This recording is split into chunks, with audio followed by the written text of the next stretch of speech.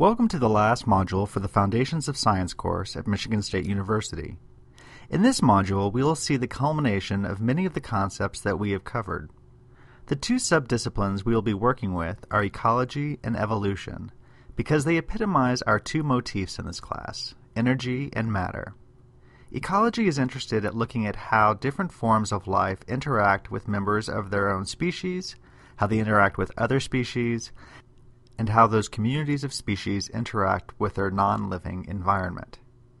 One of the central concepts to these interactions is how energy is captured from the sunlight by plants, stored in chemical bonds in plants and animals, and then used for mechanical energy such as the kinetic energy needed for running, eating, and mating. These relationships between who eats whom can create complex systems in nature.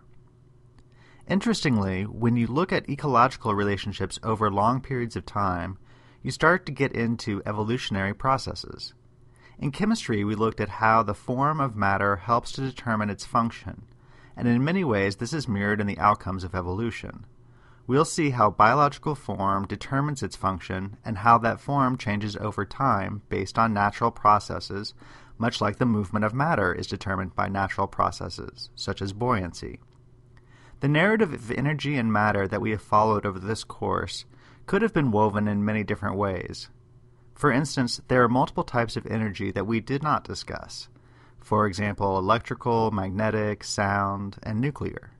And an almost limitless number of concepts about how matter changes and interacts with different conditions. For example, surface area to volume ratios, countercurrent flows, and phases of matter. The more you learn about energy and matter, the more it can reinforce the science foundation you've been building over the previous weeks, and the more it can serve as a tool to use with your critical thinking skills to improve your decision making. So let's get started and put this all together.